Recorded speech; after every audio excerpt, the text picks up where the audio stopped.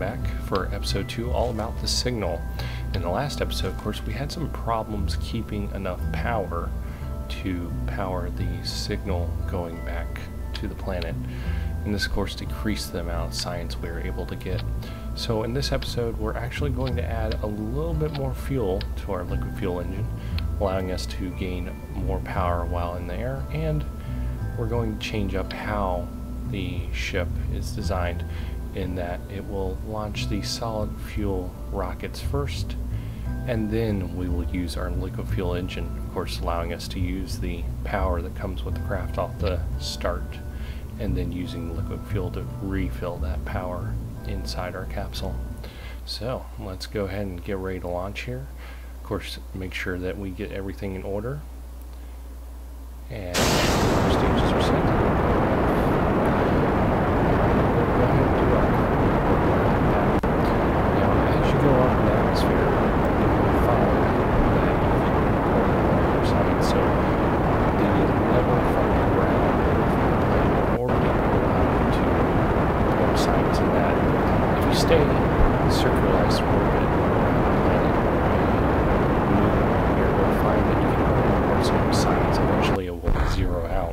So as we go up in space, we're going to report that science at each level. And we're not having a problem there. And of course, as you see, our liquid fuel engine's been started a little while ago, and this allows us to recoup the power. Now, we're low right now, of course, because we've synced quite a bit of information, but if we throttle our engine up, we'll be able to recoup a little more power quickly. That will allow us to send more information back to Kerbal.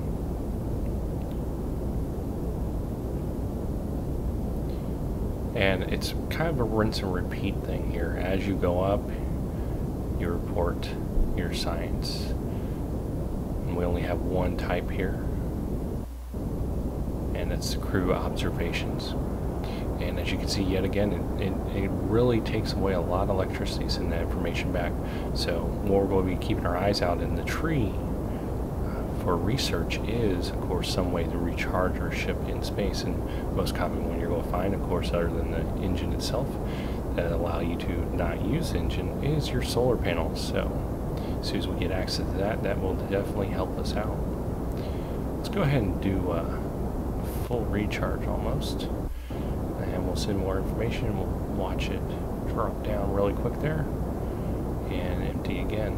So science missions are really all about the charge, and that charge is what's a key to sending your information back. Without it, you won't be able to report any science at all. And this is just a standard straight up and pretty much straight down mission. We're not doing anything fancy here. That'll be in our next episode, where we're going to try and circularize Kerbal and go a little bit farther on our fuel. Right now we're just trying to get a little bit of science so we can start doing our research, help out with our building of our craft. Of course, you can do an EVA report, and we're going to go ahead and get that. And of course, we can't transmit it unless we're inside the capsule. So let's go back in, retrieve that data, and go ahead and transmit it back. Now we still got a little bit of fuel, so let's recharge that battery again. Of course, it's going to send the information that's already queued up first, which drains quite a bit of power there. And we are out of fuel again.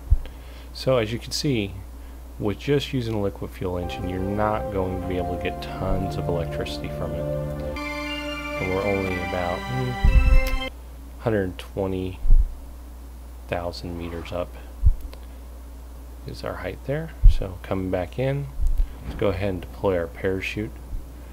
And yet again, we have no landing struts or engine power. So we're going to hit the ground a little bit hard, and we'll see how that goes. But we should be able to survive this, so here we go. And not too bad. Lost quite a bit on that, but still not bad at all. Oh, alright, well, we're still alive. That's what matters. Well, now that we're on the ground, we can try again to send information, but as you can see, same deal, and plus the antenna is on the part of the craft that was destroyed. So let's go to our tech tree and go ahead and look at our first level research we have enough for, and we will go ahead and do that.